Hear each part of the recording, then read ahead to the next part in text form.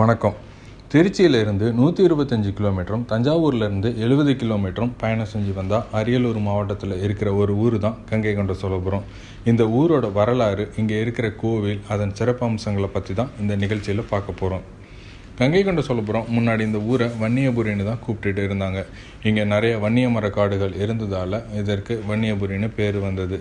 பின்னாடி கங்கைகொண்ட சோழபுரம்னு மாறிடுச்சு. அதற்கும் காரணம் இருக்குது, அதை பின்னாடி பார்க்கலாம். இந்த ஊர் சோழர்களுக்கு உட்பட்ட பகுதியில் இருந்தது.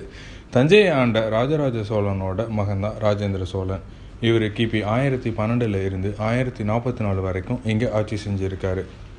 இவரோட ஆட்சி காலத்தில் கடல் கடந்து பல தேசங்களுக்கு சென்று போரிட்டு நிறைய வெற்றிகளையும் கண்டிருக்காரு. சண்டையில் தோல்வியே சந்திக்காத ஒரு அரசர்னா அது ராஜேந்திர சோழன் மட்டும்தான். அந்த அளவுக்கு அவரோட படை வலிமைகளையும் திட்டமிடுதல் தான் காரணம். அப்படி ஒரு முறை 1019 கங்கை வரைக்கும் படையெடுத்து சென்று வெற்றியும் கண்டு அங்கிருந்து புனிதமான கங்கை நீரையும் கொண்டு வந்திருக்காரு. அதுக்காக அவருக்கு கங்கைகொண்ட சோழன் என்ற பட்டமும் வாங்கினார். அதன் நினைவாக தான் 1023 கங்கைகொண்ட சோழபுரம் என்ற தலைநகரை உருவாக்கி இங்கே சிவபெருமானுக்காக கங்கைகொண்ட சோழீஸ்வரர் கோயிலையும் கட்டினார். 12 வருடங்களாக கட்டப்பட்ட இந்த கோவிலானது 1035ஆம் ஆண்டு கட்டி முடிக்கப்பட்டது. இதே ஊரில் ராஜேந்திர சோழனோட ஒரு பெரிய அரண்மனை இருந்ததாகவும் அது நாளடைவில் அழிக்கப்பட்டு விட்டதாகவும் அதை தடயங்களை இப்போ கண்டுபிடிச்சிருக்காங்கன்னு சொல்கிறாங்க. கங்கைகொண்ட சோழபுரம் கோயிலை கட்டிய தலைமை சிற்பியின் பேர் குணவன். தஞ்சை கோயிலை கட்டிய சிற்பி ராஜராஜ சுந்தரவல்ல பெருந்தச்சனோட மாணவன் தான் இவர். தஞ்சை கோயிலின் கட்டுமானத்தில் குணவனோட திட்டமிடுதலையும் கட்டுமான திறமையையும் கண்டு அவருக்கு நித்தி வினோத பெருந்தச்சன் என்ற பட்டத்தை சூட்டினார் ராஜராஜன். தஞ்சை கோயில் ஆணுக்கான கம்பீரத்தை குறிக்கும் என்றால் கங்கைகொண்ட சோழபுரம் பெண்ணின் மேன்மையையும் நளினத்தை பறைசாற்றும் வகையில் இருக்கும். கோவிலின் கோபுரமானது நேர்கோட்டுக்கு பதிலாக வளைவாக காட்சியளிப்பதே இதற்கு காரணம். ராஜேந்திர சோழன் தான் தந்தை கட்டிய கோயிலை விட உயரமாக கட்ட வேண்டும் என்று எண்ணி 100 அடி அகலமும் 100 அடி நீளமும் அமைக்கப்பட்டது. பின்பு அப்படி கட்டினால் நாளடைவில் தன் தந்தையோட புகழ் மறைந்துவிடும் என்று எண்ணி கோபுரத்தின் உயரத்தை 186 அடியாக அமைக்கப்பட்டது.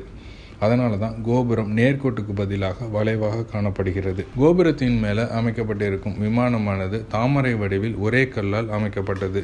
இது தஞ்சை கோயிலில் இருக்கும் விமானத்துக்கு அடுத்த பெரிய விமானம் இதுவாகும். இந்த கோயிலை கட்டுறதுக்கு பயன்படுத்தப்பட்ட கற்கள் எல்லாம் பெரம்பலூர் மாவட்டத்தில் உள்ள சித்தாளி மற்றும் பேரளி என்ற ஊரில் இருந்து கொண்டு வரப்பட்டது.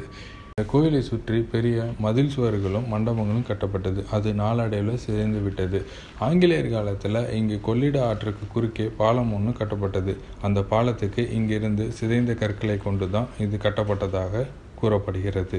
கோபுரத்தில் அமைக்கப்பட்டிருக்கும் பெரும்பாலான சிலைகள் ராஜேந்திர சோழன் சண்டையில் வெற்றி பெற்று அங்கிருந்து நினைவாக கொண்டு வரப்பட்டது. இந்த கோயிலுக்கு முன்னாடி சுண்ணாம்பு கற்களாலான ஒரு பெரிய நந்தி சிலை ஒன்று இருக்குது.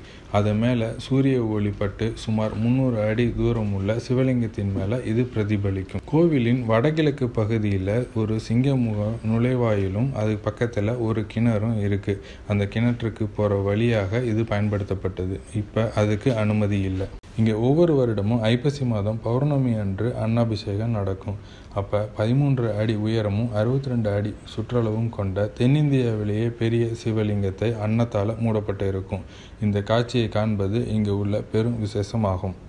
1000 வருடத்தில் பல இயற்கை சீற்றங்களையும் தாண்டி இன்னைக்கும் கம்பீரமாக காட்சி அளிக்கிறது. இன்னும் பல வருடங்களை தாண்டி இந்த வரலாறு பேசப்படும் என்பது யாராலும் மறுக்க முடியாது.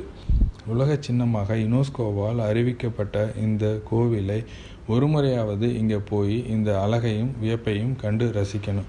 அந்த அளவுக்கு இந்த கோயிலின் கம்பீரமும் கலைநயமும் கொண்டது.